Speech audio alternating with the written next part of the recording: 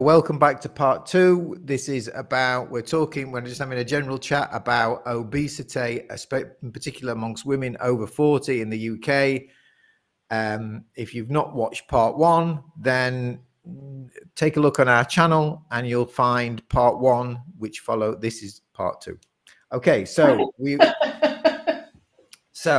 are now going to be talking about, in the first part we talked about diet, exercise, socioeconomic factors, and now we've got psychological factors. So psychological factors that are also responsible, presumably, or it's thought to be responsible for people being overweight or just basically putting too much weight on and not feeling good. And these include stress, depression, and other mental health issues. So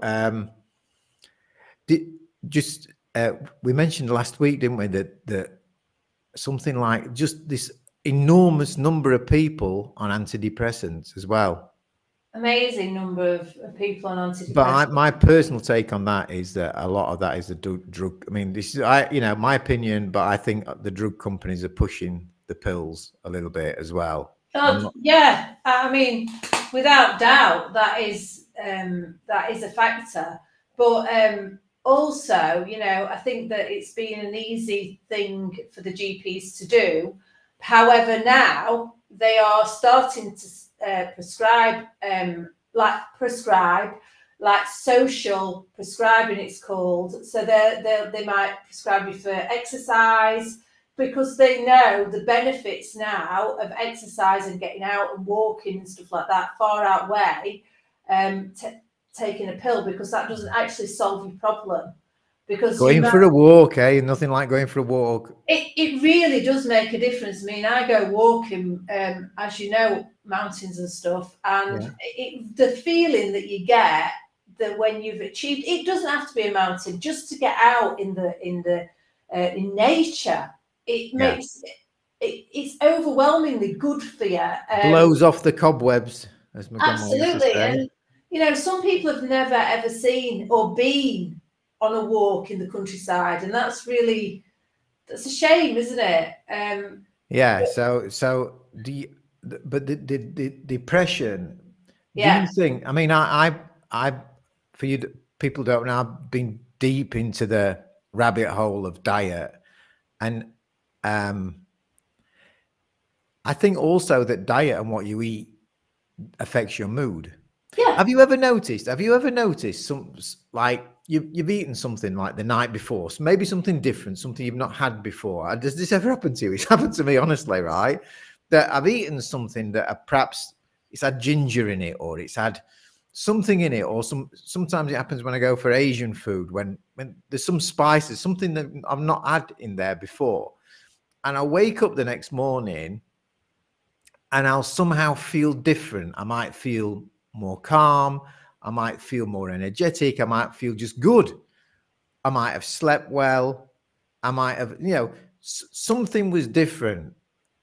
And I'm not saying this happens all the time, but certainly sometimes, from time to time, I think, oh, what did I order last night? And it might have been I had a lentil dish, and they put on all these spices, and it affected my mood. So if we're feeding ourselves with bloody donuts, what's that doing to our mental health? But if you ever have had fish and chips, I mean, I don't eat fish and chips. I don't eat fish and chips, and there's a reason for that, because when I've ate them, they're that stodgy. They just sit in my stomach, and I feel full, and I feel like I just feel horrible when I've eaten them. I just feel horrible when I'm eating them. They are lovely, but my fish and chip epiphany happened age 24 in the lorry. I was a lorry driver, 24, got some fish and chips for lunch, and I'd been eating them and tuning in the radio, and then like 5 minutes later, all the fat had like dried on the radio, and the radio was covered in fat. And I looked at the radio and I thought, oh my God, that was just a little bit of fat on my fingers from the fish and chips, Yeah. And that was like my fish and chip epiphany moment. I thought, no, I had them for years. I mean, like, actually, I tell a lie, I had some chips that someone brought me about, I'd say about 3 months ago. And I said to him, oh, brought me chips, because I were at his, my friend's house. And he says, yeah, brought you chips. And I went, oh, I don't usually eat them. And he says, oh, I've got them, you now. And actually, because I'd not had them for literally years, it was the nicest bag of chips I'd had, but I really appreciated them. Sure. But, you know, I'm not saying don't have them, but you've got to be aware of what you're putting in and, you know.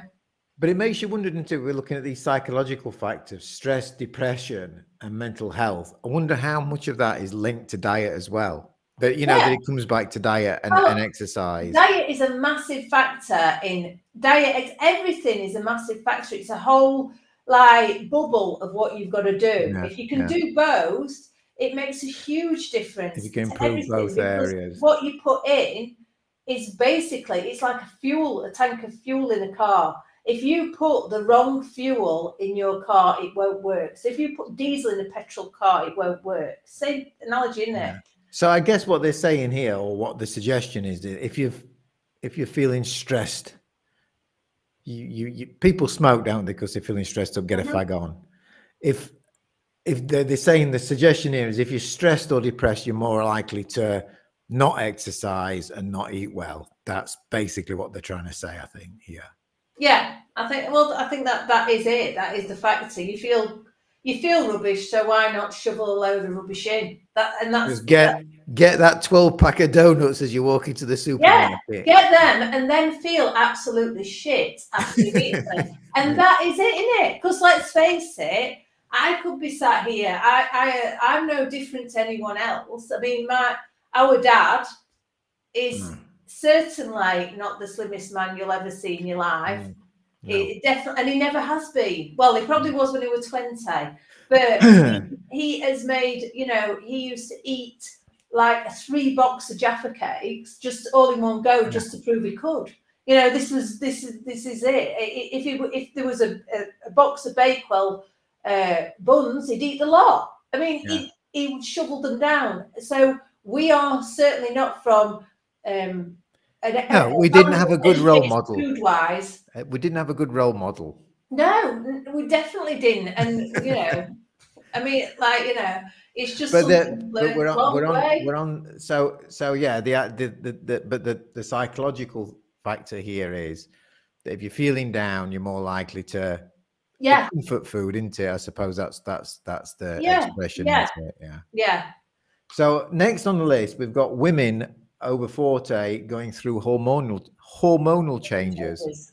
Well, yeah, this is where I'd like to beg to differ here, because I am one of them women at the moment, and yeah, you can feel like it's, look, in anything in life, I personally feel we can have excuses, and I feel that is just another one that can be an excuse, because I know a few women at the minute, all of whom I run with or do fitness with, and they're certainly not, and they're all going through menopause, and they're certainly not putting on weight through menopause, because they're eating the proper foods and doing what they should be.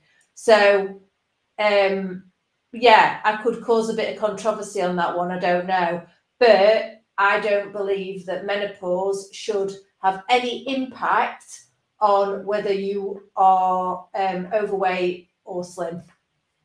I don't. Right. Okay. So that's your strong view on menopause. And my other strong view on the menopause is, if you are feeling rubbish, I know food and drink and also exercise can help, but if you are feeling rubbish and you're doing all the things you should be, then HRT from the doctors every time. Get yourself on it. And I do think that you know, there are things that you should, they're there for a reason, and you shouldn't suffer if you don't need to. Like having an headache, why bother when you can take a paracetamol? Yeah, exactly. I mean, the thing is, like, paracetamols are great. If you've got a banging headache, why would you sit there and suffer with it when you can take paracetamol? That is what medication. I mean, medication's a brilliant thing, isn't it? But it's how it's used and what it's used for And yeah. Okay. I mean, I could cause So, the right load of all right. So so you know, one of our Vitality Crew membership, or what we do, is Joanne does a daily workout every day, and I also run a plant-based diet, or it's called the Vitality Crew, and it's about opening our minds to dietary change. Basically, that's what it is. But moving on to the next thing on this list here is under causes. Oh, that's what I was going to say about the menopause thing. So our whole program is based on helping women over the age of 40. Mm-hmm. And most of the women who are on our membership are probably even a little bit older, probably over 45, I would say, in general. Yeah. And so it's like a community, and everybody's going through the same thing. Yeah. So that's what I wanted to say. So we've got a good community where you can exchange, and everybody understands each other, and good communication. So everyone's journey is different. Like with everything, everyone's journey is different. You know, what one works for one doesn't work for another. So yeah. So next is genetics. It says some people may be genetically predisposed to gain weight more easily than others. I think that's true. There is truth in that. I think people are definitely either there is. I don't think there's. I wouldn't doubt that for a moment. No, I don't think. I believe. No, I absolutely believe that, because we've got two sides of a family, if you think about it. So in our family, in our bubble, there's my mum, who's really slim, isn't she?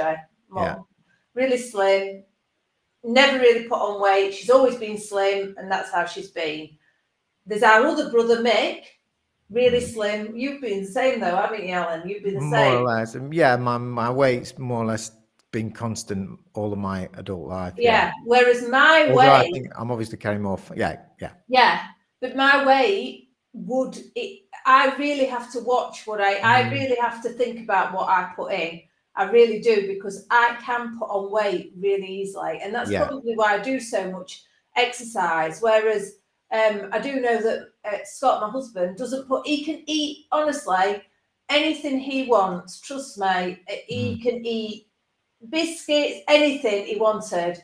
And he never puts on weight. He just doesn't put on weight. So we are saying there are genetic. I agree with that. There are genetic factors, but it's still a little bit of an excuse in a way. There are things you can do about it, and you're a perfect example of that. So what you're saying is, Joanne, is basically you could easily be massively bigger than you are now if you fell for the whole donut, walked into the supermarket, loaded up on donuts. Yeah, I'd be huge. And didn't exercise. And There's no doubt about it. There is no doubt about it. I cannot, because people say to me, and it really irritates me, well, you're all right. You can eat what you want. Well, can I eat what I want? Or is it because of what I do that I don't? And when I'm eating what I want, what they perceive as what I want, if they looked at what I'm eating, it's actually healthy for you. So I don't sit there and eat 10 Mars bars a day and say, yeah, I can eat what I want, because I certainly can't. I'd be huge. Okay, so we're getting to the end of this next part 2 section. So maybe this is more, so health risks. So why do we, I mean, it's fairly obvious, but I think we should mention them anyway, or maybe it's not that obvious. So what are the health risks involved with being overweight and obese? Well, the list is endless. I mean, basically every single chronic disease. So that means chronic diseases are things like diabetes, high blood pressure, cancer, heart disease,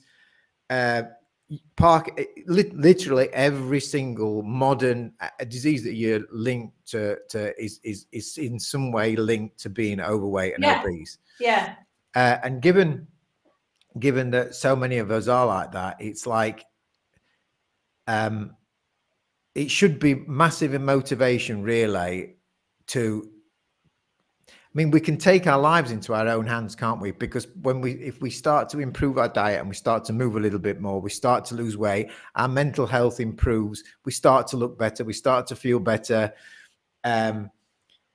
And who would want that? Who no, would want that? But at the same time, instantly, we're lowering our risk for heart disease, for cancer, for type 2 diabetes, for high blood pressure, for falling down the stairs, for losing our balance, for breaking our bones, for everything. It's like literally everything. And you know, that's our goal, isn't it, John? To try to encourage people to, let's say, motivate or inspire people to, especially women over the age of 40, to do something. And not, you know what, it's not just about that. It's not just about, yeah, health is a massive thing, but God, it opens your eyes to so much that you can do. What are you doing now? What you've got to think of what your life is like being overweight. Holds you back, doesn't it? Hold you back. You know, just as I started stretching years ago, like 5 or 6 years ago, I couldn't believe how inflexible I was. And now, if I'm in the supermarket and there's something right down on the bottom, I can crouch down now as I was a 5-year-old, and it's amazing. And I'm nearly 60. And like you're thinking, wow, and you catch yourself thinking, hey, this is cool. You know what I mean? Yeah. I mean, it does open your eyes to so much more in life. I think that, and people are massively missing out on what is out there, what there is to see and do, and just, yeah. Right, we're going to finish this discussion now. We've not quite got through the list. It's amazing how we're going to finish this now with a personal story. I hope she doesn't mind us sharing it. Personal story of somebody who was, maybe we should mention name, but somebody who's really close to us, who was overweight, had always struggled with depression, mental health, basically all of the things that we've just been through on the list. And she turned her life around completely in the space of what, 9 months, right? Yeah, more. It was. She did it over. Months. She did it over 2 years. 2 years. 2 years. The first key was that she discovered that she was actually lactose intolerant. Yeah, but she'd started actually before that. So that was the second. That was the second part. So the first part was that she decided that she needed to do something. So that was the first part. Yeah, exactly. She was on antidepressants. She needed to do something. So she lost 2 stone in that first instance, just cutting out bits, snacks and stuff like that. So lowering what she'd eaten before and moving a bit more. She'd started walking a bit more. And then she found out she was pregnant, but she didn't use that as an excuse to, oh, I can eat what I want now. She carried on doing what she'd done, walking a bit more through a pregnancy. She had the baby, and then she found that she was the baby was lactose intolerant, and she was breastfeeding, so she then gave up dairy, and she's lost, I want to say 9.5 stone, something like that. And she's done incredibly well. She's running now, just transformed her whole life. And from a mental health point of view, she's doing incredibly well. And she's always suffered with a mental health and used that as an excuse a lot not to lose the weight in the first instance. So, yeah, just she's an inspiration to me. She really is. Yeah, so basically, we hope that we've covered some interesting points, maybe from a slightly different perspective. Me and Joanna are on our own mission. I'm really into the diet side of things. Joanne's into the fitness, and we work together in the Vitality crew. And I hope you've enjoyed this video. And there'll be more. We'll be doing more. Get better on later ones. Yeah, we'll hopefully get better. But thanks for being with us. Thanks for joining. And I'm going to end this recording now. And if you've not done so, you can subscribe to the channel or comment. Come on, we've talked about so many things in this video. Yeah, comment. Let us know how we're doing. Tell us what you think. Tell us what we can do better. What topics you want us to cover. Or tell us if we've been talking a load of rubbish. Brother. We might end up having a few arguments along the way. This is what happens. Yeah. All right then. So thanks a lot for being with us. Bye-bye. Okay, bye.